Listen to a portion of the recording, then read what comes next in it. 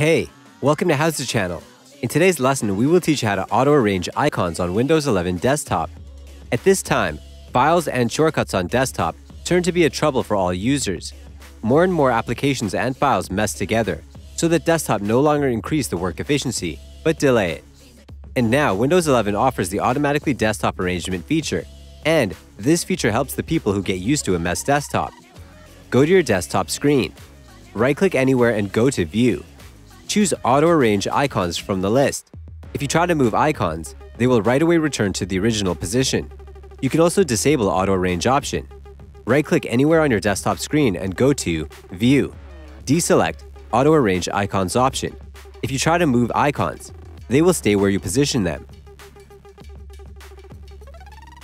Go to your desktop screen.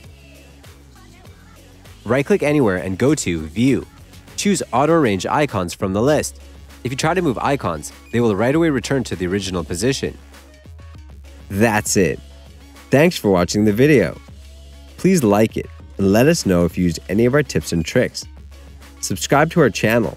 We upload new tutorials every day. See ya!